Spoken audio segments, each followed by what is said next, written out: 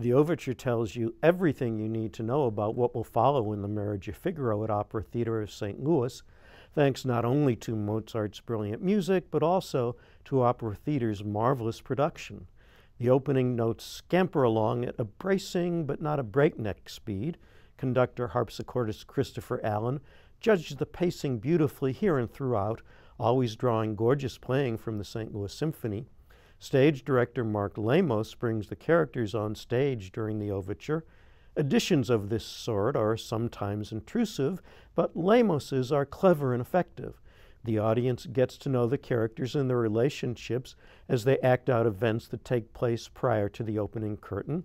The invention suggests that Lamos' top priorities are making the action clear and bringing out the comedy.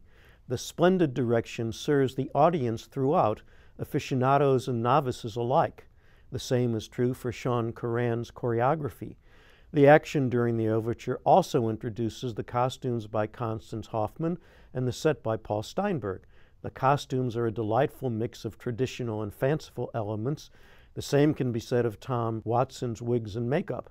The style of the painted scenery enhances the buoyancy of the production, and the easily reconfigured set pieces allow for speedy scene changes after Acts 1 and 3. The props crew under Nicole Angeli did yeoman service in filling the cabinets with clutter in Act 1.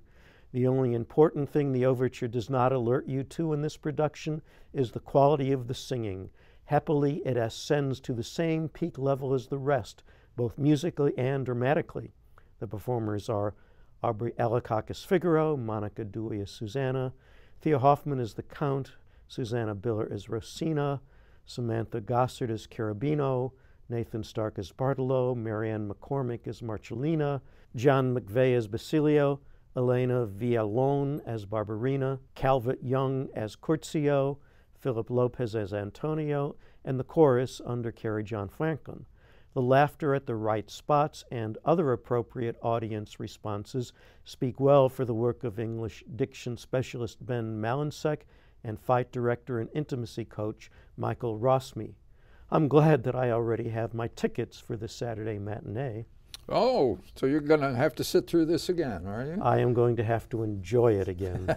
Well, I enjoyed it very much too, and I always enjoy listening to Mozart's music, which I think we should do now.